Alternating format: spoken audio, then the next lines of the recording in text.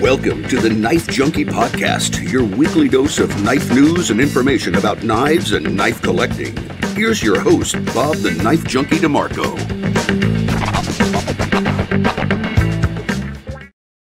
Welcome to the Knife Junkie podcast. I'm Bob DeMarco. On this edition of the show, I'm speaking with David Sun of BeyondEDC, a new knife company that's already making a huge splash. In the short time they've been around, BeyondEDC has collaborated with some heavy hitters of the knife industry. Pardon me. Think Demco Riverwolf for a reference. And they produce 3 tiers of folders from the high-performing but affordable to the limited edition collectible.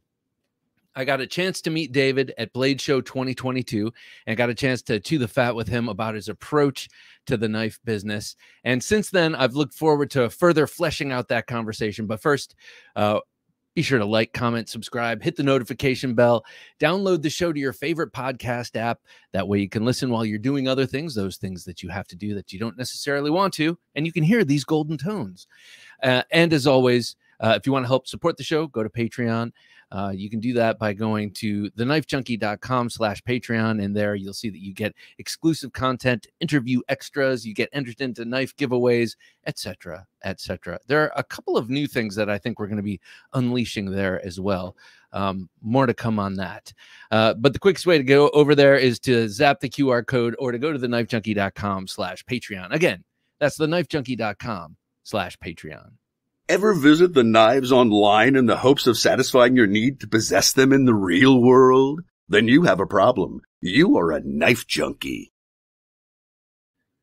David, welcome to the show. Good to have you, sir. Well, thank you, Bob. Thank you very much for the opportunity. Glad to be here. It's my pleasure. And so, as I mentioned up front, I met you, had the pleasure of meeting you at Blade Show. And until I stood in front of all your work and was looking at all your all the folders you had to show there, BeyondEDC was still a nebulous thing in my mind. I knew about the Riverwolf, but where did it come from?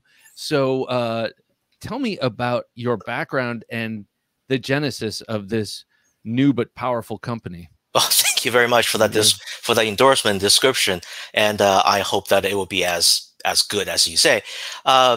So what happened? Let me just go quick little bit about myself. I imagine I started like everyone else, being a kid and just really into knives.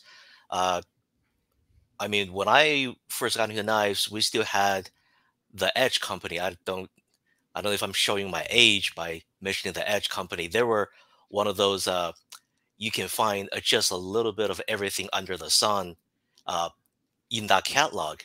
Then that was also during the time when Smoky Mountain got into trouble with the Attorney General of California. So this is also bring back 20, 30 years ago when Smoky Mountain got sued by California's AG for selling illegal knives into California. Yeah, so this is when I got started and got into knives, started buying knives from catalogs. We didn't have this is so old. We didn't have online ordering at that time. You had to actually write out your orders and send it in with a credit card or a check to the company for them to send it to you. So buying all the magazines, I remember my favorite magazine was still Tactical Knives. And they had a lot of really great articles. I'm actually working with Stephen Dick on some of the articles on BeyondEDC knives. So we're hoping to see that in print soon. I hope. And so Tactical Knives was when I really got started into reading all about knives in a more focused manner. Because before that, I was also into guns, so bought a lot of gun magazines, and they would usually have 1 or 2 knife articles in there. But it's kind of, touching the surface a little bit. But Tactical Knives kind of got me cemented into becoming a knife junkie, if you will, for all ages. And so starting from there, sending snail mail to all the company that was mentioned on the back with their advertisement and say, hey, can I get a catalog from you guys? And they would send it over. And that was, part of what I read when I had the spare time. So going forward into college days, when I was in college, I actually started my own little knife business, try to, I guess, both feed my habit and also make a little from it at the same time. say going then into years of working the corporate ladder, then I met what will be the genesis of Kaiser knives in 2012 when they first came to the U.S. with a couple of their first productions. And I think what I saw at that time was really what changed my view on what can be done. Because all the way up to that time, I think I was still under that impression of if it's made in China, I'm not looking at a good knife. It's going to be cheap, it's going to be low quality, and it's going to be use it, throw it. And when Kaiser came to the U.S. and said, "Hey, this is what we're making, and this is the knife we're bringing to the U.S. Take a look and check out the quality." I'm like, "Wow, you guys are actually doing something really great." So what am I looking at? $300, $400? No, a couple $100. Titanium, S35 VN, Yeah. really at this quality? So, but there was no Kaiser yet. It was just a company with a couple knives that want to get started. So working with the Kaiser at that time, or the unknown company at the time, we came up with the name Kaiser, started developing what kind of tier they want to get into, what kind of marketing plan they would have. So that was like my first professional entry into the knife market, kind of dipping my feet into the water. After that, I got a chance to interview with Cold Steel, with Lynn Thompson, and got hired into Cold Steel, started as their international manufacturing manager, traveling all around. So I kind of had to cut my relationship with Kaiser a little bit because of the non-competitive clause. But after leaving Cold Steel, I moved full-time into Kaiser. So from Kaiser, Artisan, Reich, We Knife, and now to Beyond EDC, kind of tried my hand at different things, learned quite a bit over the years, and still learning. So with Beyond EDC, hoping to put all that into practice, creating something that I would be proud to own and be proud to put my name and make sure my name is associated with it. Okay, so before we get into the the meat and potatoes about Beyond EDC, I have to ask you about some of this amazing experience you have in the knife business. I remember the first Kaiser I saw. I don't think it was the very first, but it was the first Kaiser that really turned my head. It was the Matt Cucciara design. Yes, you know which one I'm talking about. Trifecta, the flashbang. Yeah. Yeah. Yep. And there was a third one, and that's the one that I got, and I can't remember what it was called. Beautiful recurve Bowie that I regret getting rid of that thing. The Dorado is probably the one you're the thinking Dorado, of. That's the one. It was the Dorado. What a beautiful knife. And I remember seeing his custom versions of that. And then I understand he fell under ill health and he couldn't make them. But here was this new company, Kaiser, that could produce them and do them beautifully. And the thing that really stuck out to me was that this was the first time I was seeing that really popped out to me, that sort of very contoured titanium, that nice contour. Yep. The contour handle was something that you didn't really see too often in the market those days. But Matt was very insistent on we make it to the same quality as his custom knives. And that's what we did. So we were able to take that using his custom knife as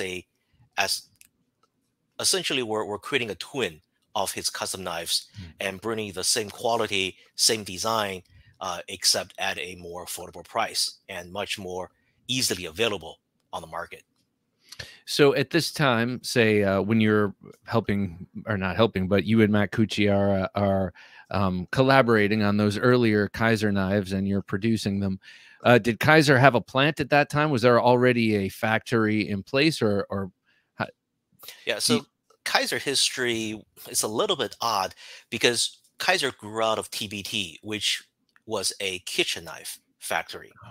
And they had quite a bit of booming business. Even today, the TBT is still a big booming business in Yangjiang doing kitchen knife. So the owner of TBT, he wanted to try something new.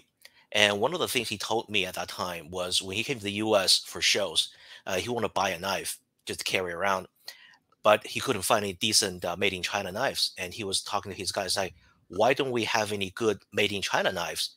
And they said, well, these are the knives that are made in China. He's like, well, these are super bad quality. Where are the good ones? There aren't any. Why aren't any? And no one can answer that question because it was simply that no one has done this before. You go to China and you go to the OEM factory, and you're not looking for quality. You're not looking for material. You're looking for price.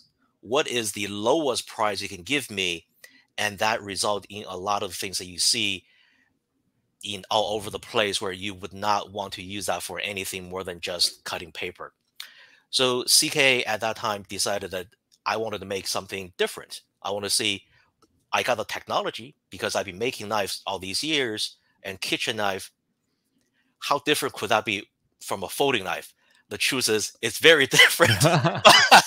But he's like, well, I got the CNC machine, I got the workforce, and I got the design, and I have a QA. Everything is in place. Let me start a new folding knife company and see what we can do. So he actually started from scratch. Grabbed a couple guys who knew the folding knife how to make folding knives, and said, okay, what do you need? Let me know what machines you need, and if I don't have it in the factory already, we'll make it happen. So from the ground up, they made what became the Kaiser factory. Wow, and and you played a role in that all coming to be, and so when you were working with Kaiser, were you a sort of consultant or not consultant? That's not the word I'm looking for. Like a distributor? No, I was an employee. So the first couple years, I was more of a consultant capacity. And then starting from 2015, when I joined full time, I was, let's see, designer liaison, product lifecycle management, distribution, retail management, crisis management. So everything. My fingers were in many pies in the Kaiser. Yeah. So it's kind of anything they needed, I was the guy to do it. Simply, it was easy for me to travel all over the place, and especially in the U.S. Go to shows, to meet the designers, talk to dealers. It was easier because I had no real time difference. I was on the West Coast at that time, so we had 3-hour difference between the West Coast and East Coast. But comparing to talking to China, where you had 16 hours of difference, it was just much easier to have someone permanently stationed in the U.S. Right.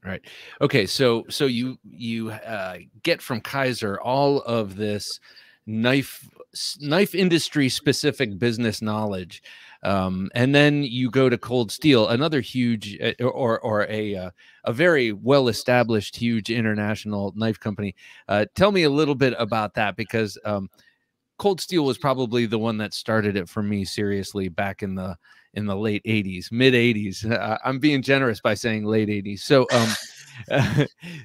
tell me a little bit about what it was like working for Cold Steel.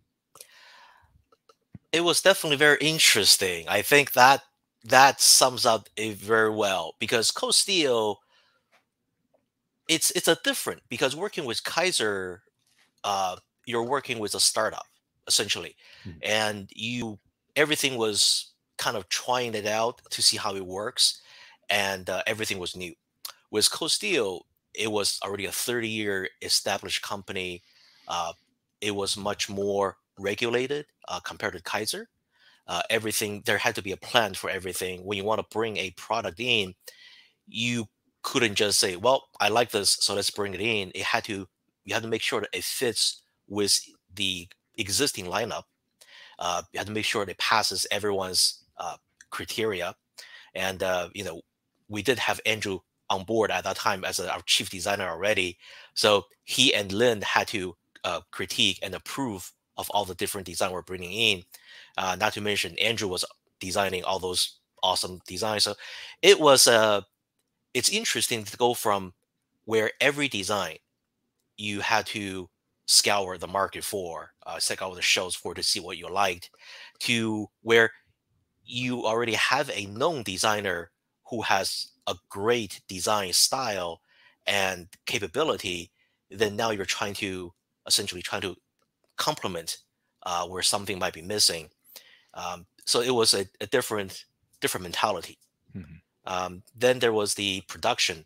Cold Steel did production in many factories, so trying to get them all corralled together was definitely a learning experience. I would say that I was very glad that in DirecTV I was part of the crisis management team, so that taught me a lot of skills I was able to put into use at Cold Steel.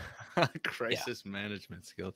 Yeah, well, I could see that. I've always wondered about that because with those kind of numbers, especially with Cold Steel, they're putting out so many knives, and I also happen to know that they're coming out of a lot of different factories, and they all have a pretty good level of QC.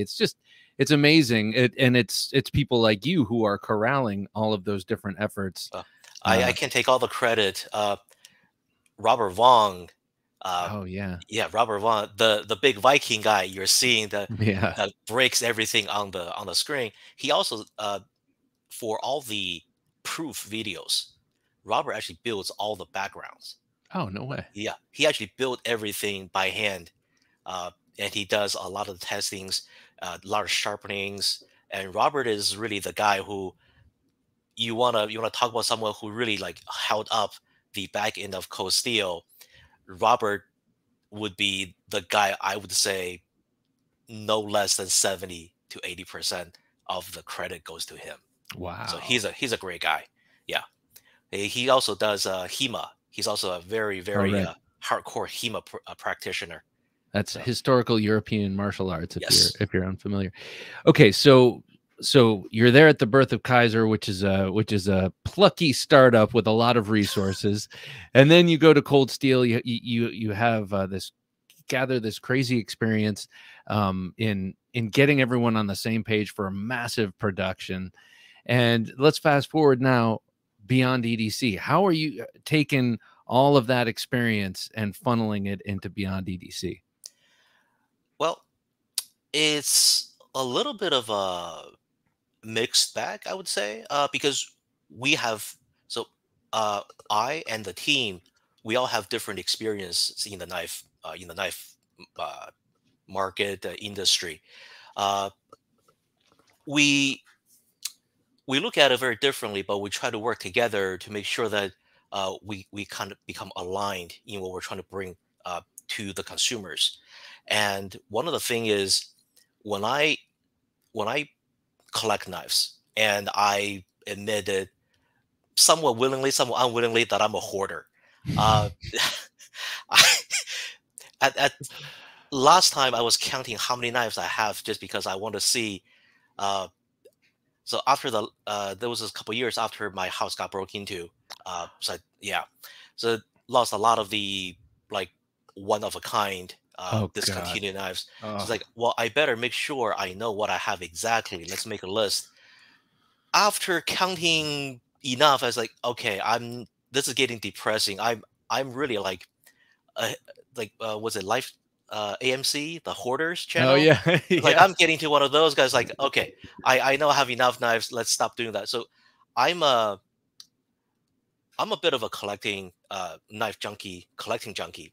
So when I buy knives, there are a lot of knives I want to buy, but when you look at how many you buy, you suddenly realize, wow, you're not making enough money to buy all these things. So for me, how do I get that knife? How do I bring those knives into a affordable range? It was always a big thing. Is that I want to make sure that doesn't matter what tier you're buying from my brand, you'll have a really high product to value ratio. So you might be paying $50-$60 for a knife, but I want to make sure that you don't feel that you're settling for that price range. Is that you're getting more than what you're paying into, what you're getting more than what you put into that price tag. You're getting more either in the precision, in the performance, in the style, the design, something that you're getting something extra out of it.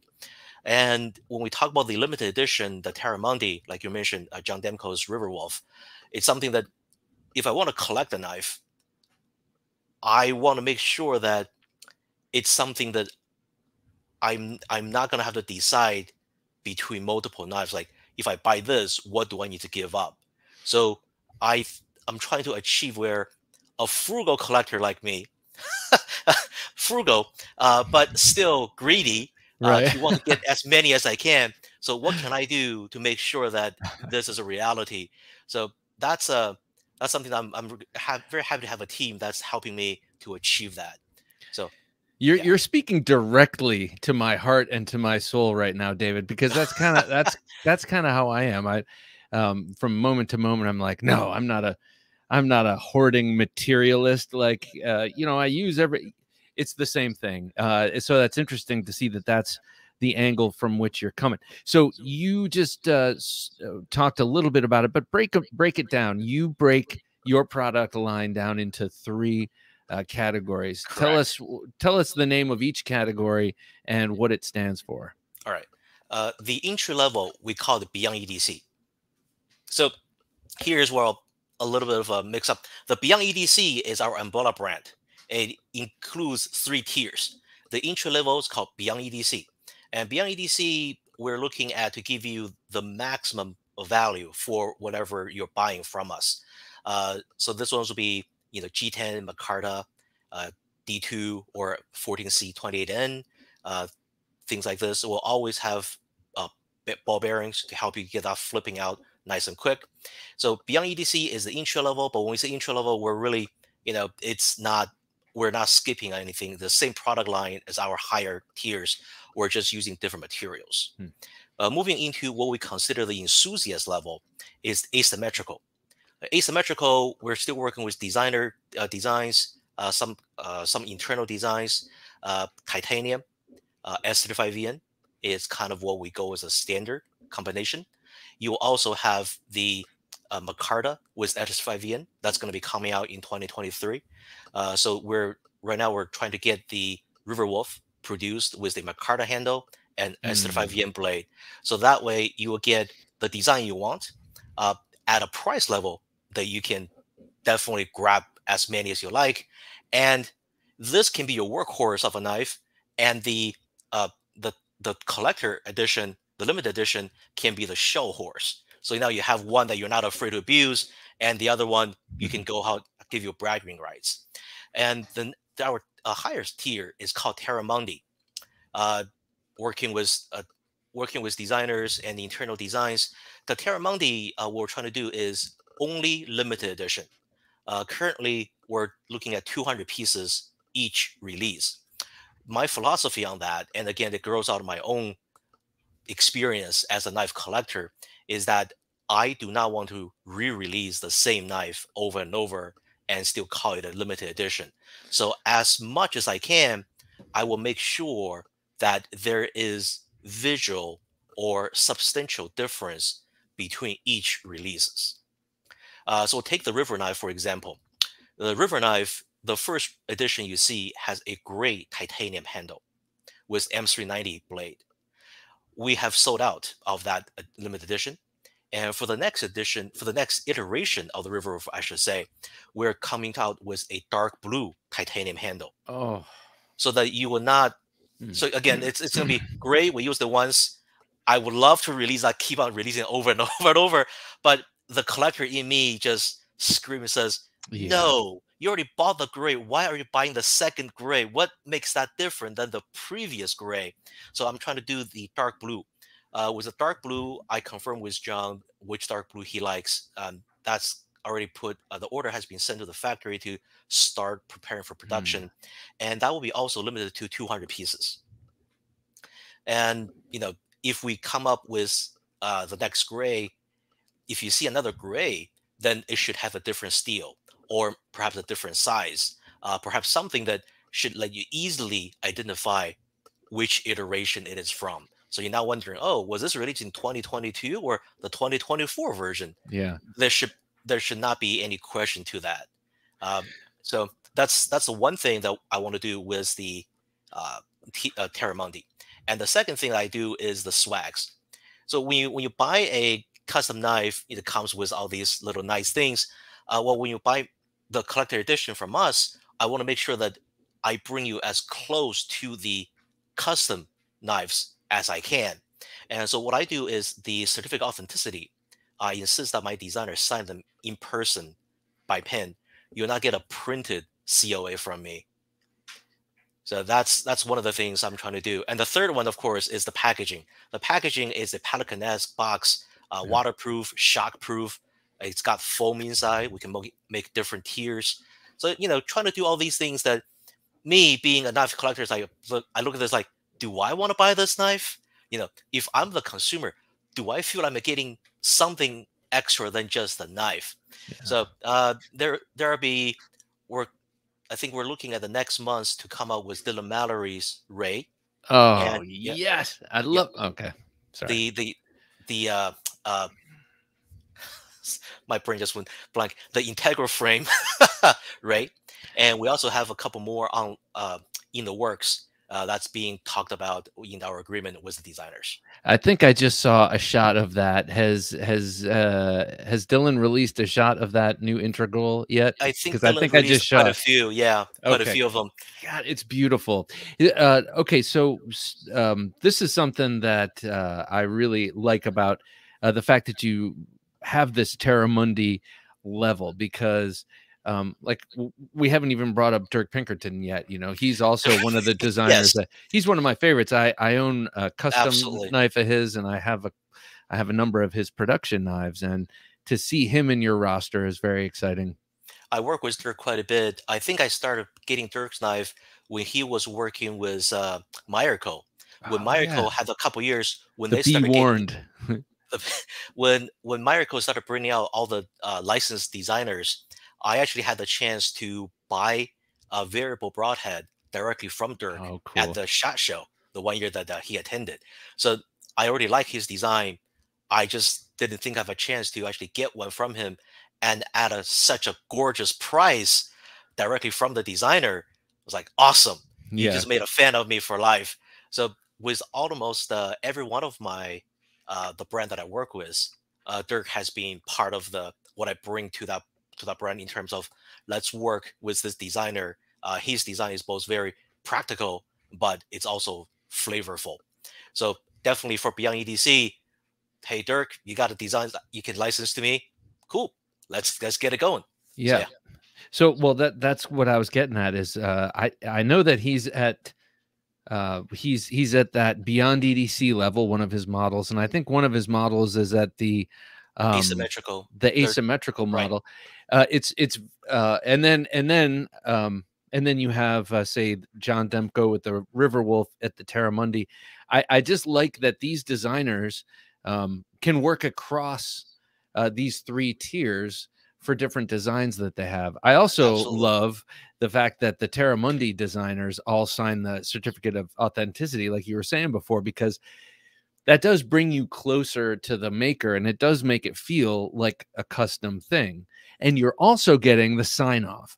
Like, I am John Demko and I sign off on this knife. You know what I'm saying? Yeah, and that feels good too. And something that, I always want is like, when I get a limited edition that's supposed to be, one of a kind, but it's still a production knife. And that's okay for me, because the price difference between a custom knife and a production knife sometimes is a little bit, more than I can justify.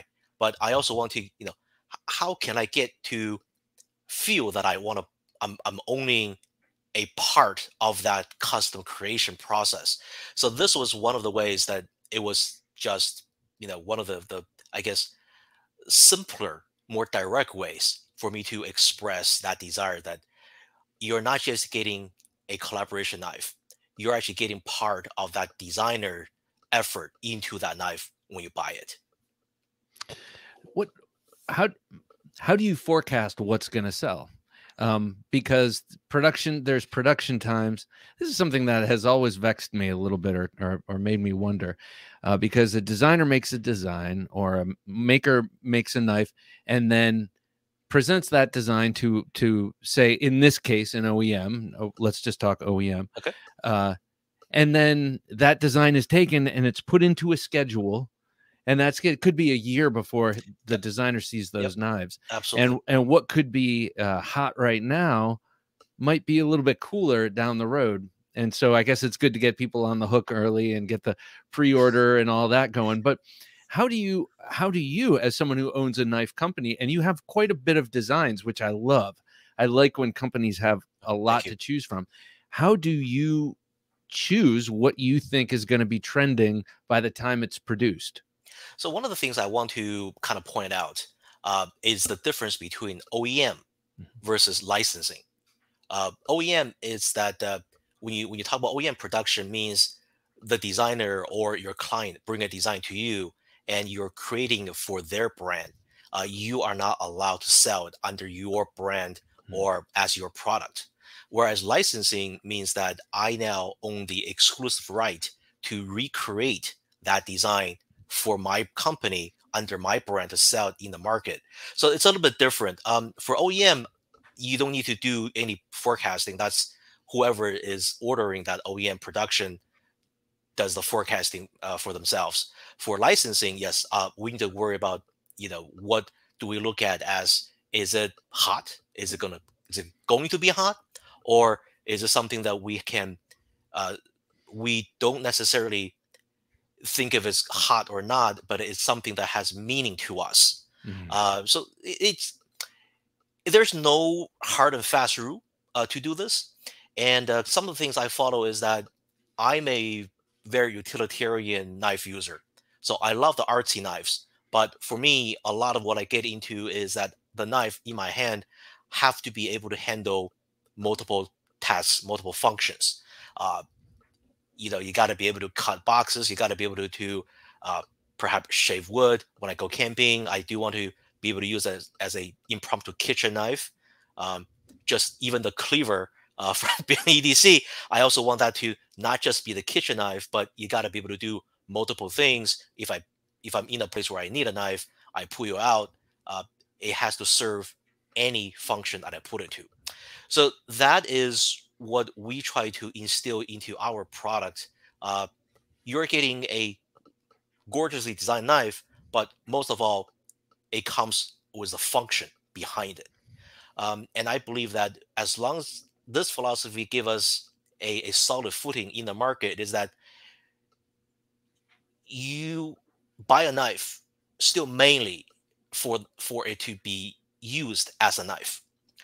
So as long as we don't depart too far from that, we'll be okay. And there's also the emotional aspect of it. We just signed an agreement with Daryl Ralph on his estate. Yeah. One of the things about Daryl is I worked with Daryl when I was Kaiser. I got the Gunhammer licensed. I regret not getting more design from Daryl when we had the chance. But one of Daryl's design that I always missed is that when he worked with Camelus and brought out the Cuda Max. Oh yeah, that was probably one of my first introduction into both one of Daryl's design and into that flipper, because before that I don't think we had really like flipper knives. But with that Cuda Max, you had a 5-inch knife in your hand that flips out like a butter dream. Oh boy, I couldn't put it down. I loved my Bowie Cuda Max. I kicked myself for not getting that Mad Max, the 7-inch version, when they came out. I lost my Cuda Max during the break-in. I made the mistake of putting all my knife into nicely framed boxes on the wall so that I can admire them when I'm working. So that, was not a good choice in hindsight. So now that I'm working, I signed the licensing agreement with Daryl's estate. I'm looking forward to bringing some of the Daryl's remaining designs under the BeyondEDC and put them out, so that one, to satisfy my own my own desire to own another one of the Max, of the Mad Max, but also try to make sure that Daryl's is being remembered for the giant in the knife industry that he is. Yeah. As you speak, I have a Daryl Ralph pen in my hand. He sent one to me and Jim after we had him on the show. What a great guy. And making unapologetically aggressive knives. And that Cuda Max evolved into the Expendables folder. Kind of the same thing. And this is just a little, I was just talking about the Expendables folder the other day, and there was a missed opportunity in that design to use the Quillions as a wave to wave that blade open, because he had it tipped down, right? Was your CUDA Max tipped down? You pull it out and then I don't remember. It's been a while since I had the CUDA Max, but you can definitely, if you had a tip up, it would work wonderfully as a wave or quick action, quick opening action for sure. Because that comes up in my daily life all the time. I have to whip the blade out like that, because I'm a man. No, I'm just kidding. I am not. You're a man of the world. Yeah, that's right. You're a man of you're walking the dark night of the city. You got to be sure. Yeah, these suburbs are rough. So, now you have designs licensed. You have where do these get manufactured? How do you build these knives? And actually, I want to get to something before we get to that. I'm sorry, I'm going to put a little pin in the manufacturing because I want to talk about that. But before we get to that, you mentioned something before too. You were talking about the emotional content of the knives. It's like, do these mean something to me? Not just like, well, Wharncliffes are in, let's make a whole bunch of Wharncliffes. It's like, and you can see that, or I could see that. It makes sense to me that you say that from the knives I saw that you had presented. I don't know how many of those. I know a lot of those have not been up for sale yet, like that Pinkerton that looks like a Navaja that you had out there. And that one is planned for 23. Yeah, it's the prototype is being made right now. Yeah, a lot of exotic designs, not exotic and goofy and unuseful, but exotic, beautiful, different, useful. And then, you could see it just by looking at them in those 3 different tiers. Here I see micarta and G10. Here I see some titanium. Here I see high end. And so and you're going to see more of that coming into 23 and 24 during the Blade show that we were just at. I was able to talk to Justin Lundquist, Nick Swan, Rilla Conoco, and a bunch of other designers, and so far we're in talks about bringing their designs under the BeyondEDC, Asymmetrical, or Terra Mundi, and I'm excited to say the least. I'm excited to see what will bloom from these collaborations for sure. Knives with emotional content. I love it. Absolutely, because it's a main jewel. You carry a knife, it is part of you, and you invest some of you into that. So it has to be from a designer you like, or you either have an emotional content into it, or it's just something you feel absolutely no emotional attachment, and you can abuse it as much as you can. I have both. The knife that you want to beat on, I don't care what it is. just take a rock and pound on the spine until it cuts through. You have to have knives like those too. Yeah, and then when it cuts through, your attachment grows deeper and deeper. So there's nothing you can do. So I want to talk about manufacturing, the quality of what I held, and all of the BeyondEDC knives that I've experienced so far have the very high quality that you're welcome. I feel like we're spoiled at this point. Spoiled if you pick up a knife that doesn't have exquisite action, or some of the materials, bells and whistles, you're being cheated. But in your case, you're not only giving all of that, but a wide variety of designs that seem somewhat complicated to make. You have a lot of different designs, a lot of different shapes and surfaces and such. I don't know why I'm going off like this. Tell me how you make these knives. Well, before I do that, I do want to agree with you that today's market is so different from 20 years ago. 20 years ago, you had to do your research. You had to really look into what people are saying in the magazines, online, or go with the dependable manufacturers to get a knife that you can trust and you can depend on. These days, I think you have to go out of your way to find a knife that you will not get at least decent quality on. It's going to be if you want to find a knife that you can scoff at and go, oh man, that's a piece of junk. It's going to take some work to do. Even for some of the cheaper knives you can find on the market, the quality has improved so much that you will have a hard time saying that they're junk. So right. Yeah. So let's go from that. Let me jump back in your question. Is that where do we make those knives? I think anybody who's into knife marketing in the last 5-6 years probably going to be able to guess where my knife is made. They're made in Yangjiang, China. We have 2 factories that we own, and that's where we make our knives. So we have more control over how they're made, what material we use, and where we source them, what kind of QA we put into place, and then and how we ship them to the U.S. and how many we can produce. So we do have, I want to say that probably a more confidence in our quality control than if you were manufacturing by a different partner factory, uh, just based on experience from previous. So, but in this case, we own the factory, and you know, we still work closely with them to make sure that they know what we're looking for in case we're looking for something a little bit different than out of the usual. Like all the little details, all the fireworks on the spine, little cut along the lock bar. Where do we put the jimping? Where do we not put the jimping?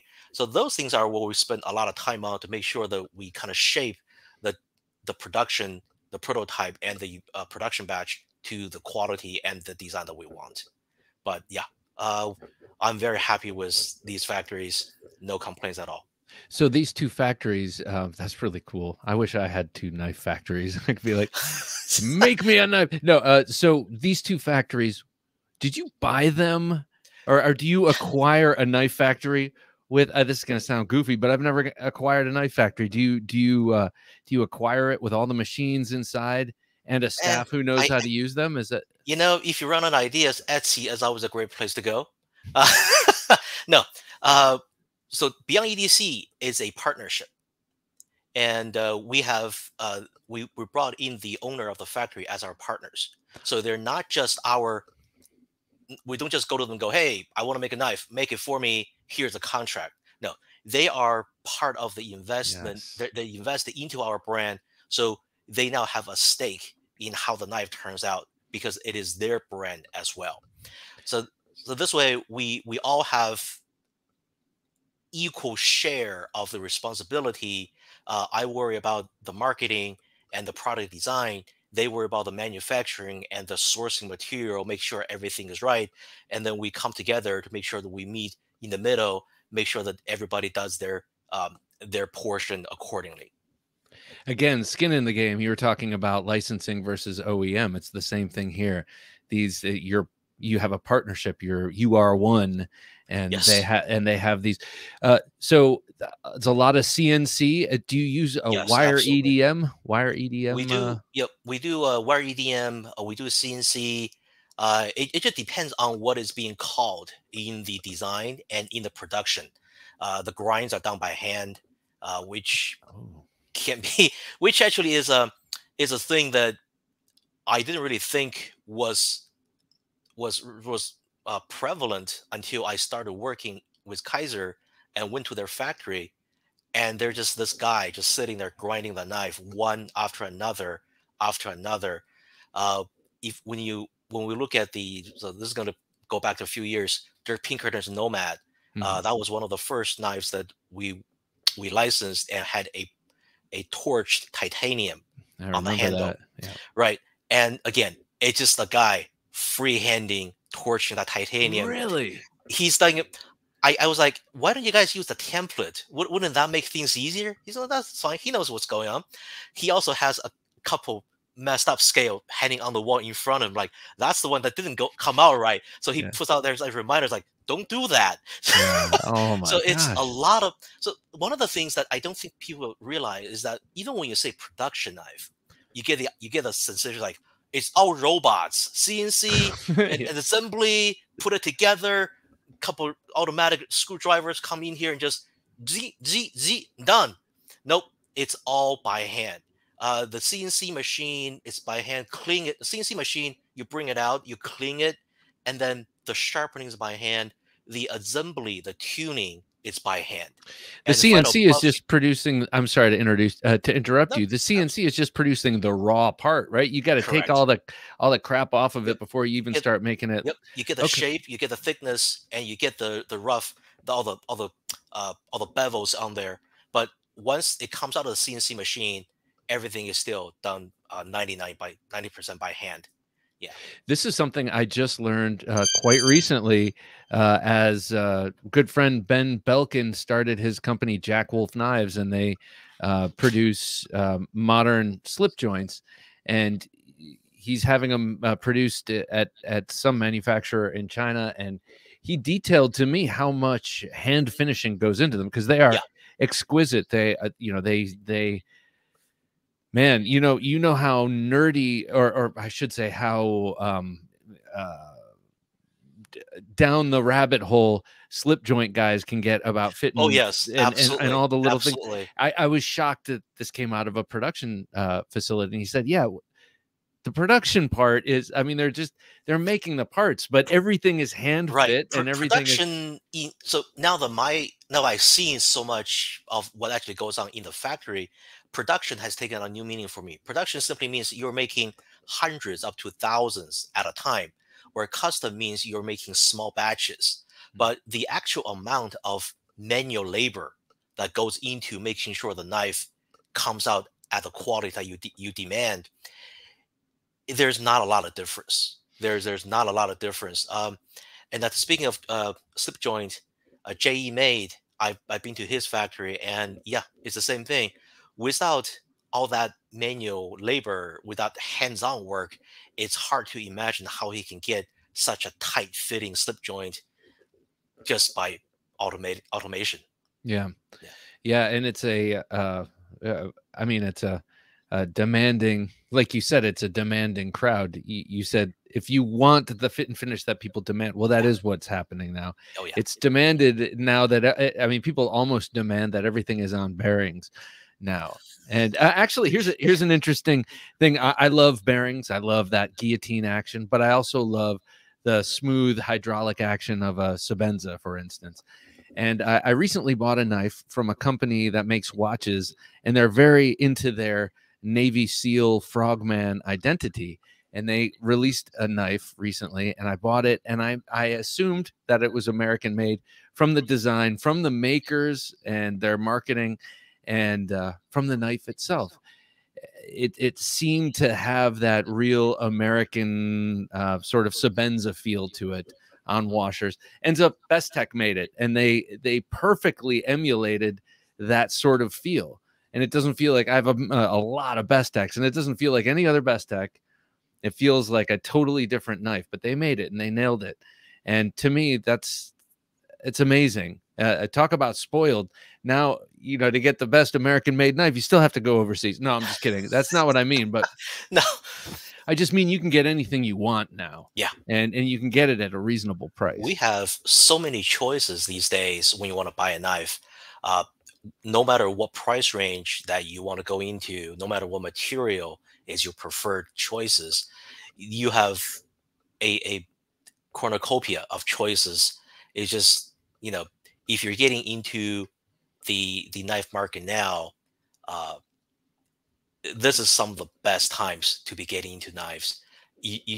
There's never a lack of what do I want to choose from.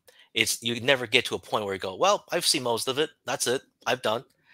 No, you will never get to that point in today's knife industry. You have new designer coming up every day. Our geo folder, it's not on the website yet, but we featured this on your Instagram feedback. That's Nick Piat, Ginger, Blade Ginger. That's his first design, and it came out wonderful. So you have new and upcoming designers, and then you have the classic, the gurus of the knife industry. It's a great time to be a knife junkie, an enthusiast. It's one of those things that I think we are going through that renaissance of a flashlight that went through about a decade ago, Oh, yeah. where you just couldn't get. You're gonna have to try real hard to get a bad one. Right. Well, I see from the consumer's point of view exactly what you mean, but from your point of view, from someone who owns a knife business now and who, when you first started this hobby years ago, you mentioned early on in the interview that you had a small knife business. Yeah. Compare and contrast what it was like having a small knife business 20 years ago, and then now owning a knife company that's making knives now. What was the market like? What was the knife world like then versus now? Oddly, I would say it really hasn't changed that much because even even though I make knives, I still buy knives. Mhm. And when I buy knives, I haven't really changed much in the way I buy knives or in what I look for a knife. Uh, the biggest change for me is that instead of having maybe 4 or 5 choices when I look at when I look at a particular segment, now you might have 10 to 20 different choices.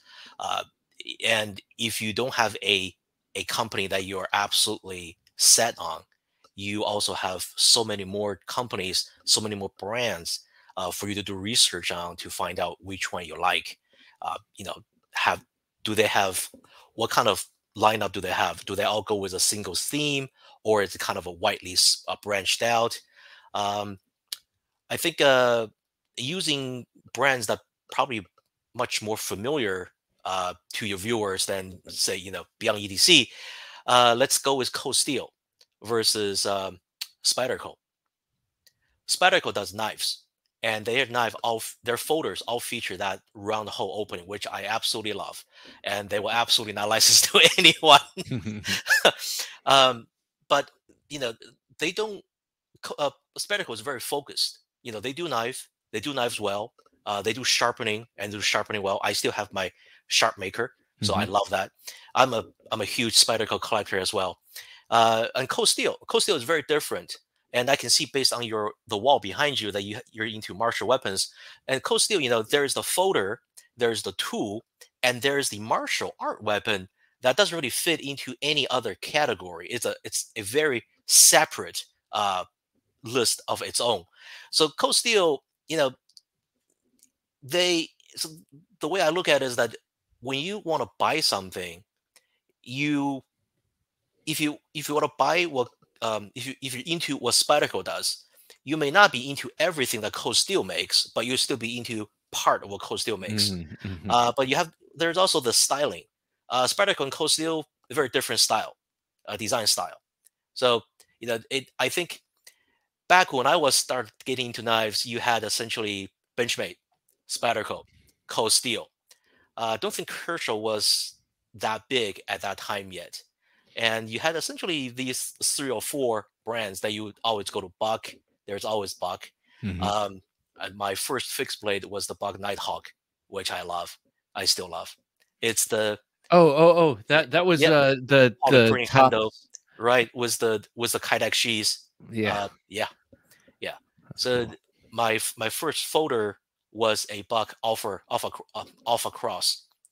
So that was so I also have a soft spot in my heart for Buck. Yeah, they got good stuff. So Yeah. you have these brands you choose from, but these days when you walk into a store or you go online, you go to Blade HQ, you go to Knife Center, and you say, "I want to buy a knife." Oh boy, uh, Yeah. Yeah. your eye would just go. I don't even know what to look at anymore. So we have a lot of choices, and the hard part is to choose the knife you like. You don't have to worry about the quality. I think just on any brand you choose from. But the hard part is going to be what style do I like or what material I like, and even then you still have you know just tons of choices. So it's a good time to be a consumer. It's also a hard time to be consumer. I've had where I got you know 15 different tabs open on my Chrome. What was each going there? Which one do I want to buy? Because they all look so nice. Yeah. Yeah. What is that? I can't. Yeah, I don't know. I'm always asking that question. I think it's in our genetics. I've come to the point of view that it's either in our genetics or in our, something so deep it may as well be our genetics. Our affinity for knives. It's a thing. It's like it's not even a guy thing. It's a human part of you that we what separates us from the other part of the animal kingdom is our ability to use tools and to develop those tools and to evolve the tools. So I think that's where we are, is that we're looking at tools and we're keep on thinking, ooh, that looks good. How can we make it better? So that obsession with evolution, not just in biology but in our tools, is just so bred into our genetics. It's very natural to keep on looking for something better.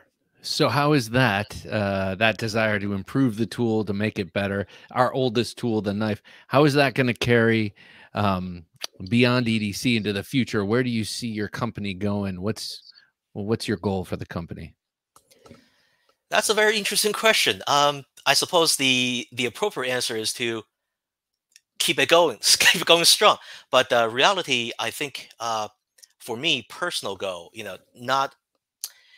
my personal goal may not be the same as the what you might consider the business goal. So personal goal is that I want to be able to bring more great designs into the market for people to enjoy, and because that's what the other brands, whether those who have come before me, before our brand, or the new brand that's going to come after our brand, have done or will be doing, is that they introduce me to new designers, new designs, new ideas, and all these things that I really enjoy in my hobby.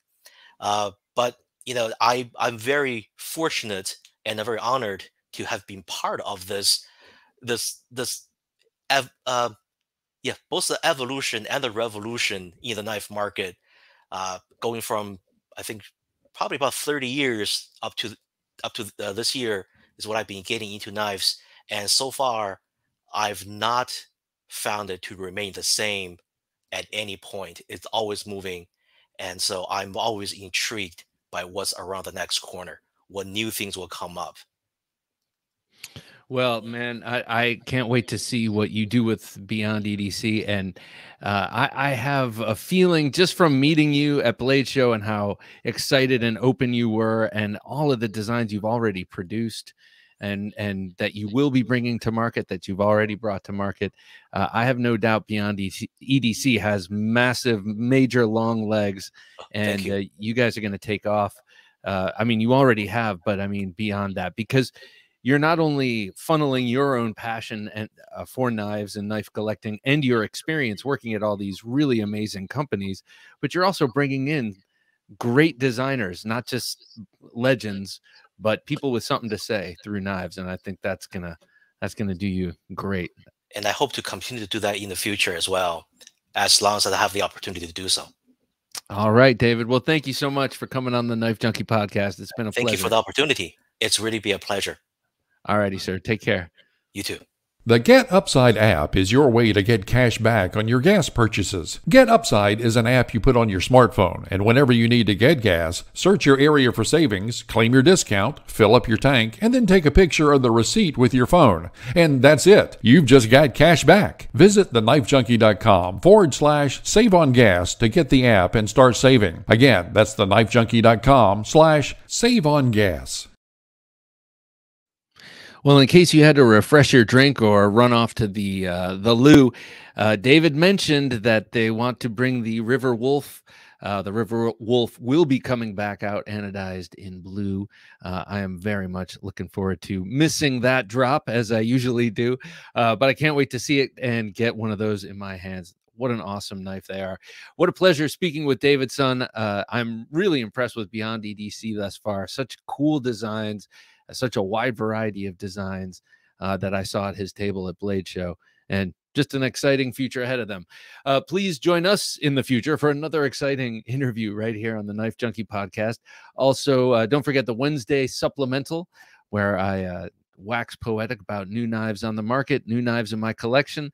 And of course, there's Thursday night knives, 10 p.m. Eastern Standard Time, right here on YouTube, Facebook, and Twitch. So join the conversation with us. For Jim working his magic behind the switcher, I'm Bob DeMarco saying until next time, don't take dull for an answer. Thanks for listening to the Knife Junkie podcast. If you enjoyed the show, please rate and review at reviewthepodcast.com. For show notes for today's episode, additional resources, and to listen to past episodes, visit our website, TheKnifeJunkie.com. You can also watch our latest videos on YouTube at TheKnifeJunkie.com/YouTube.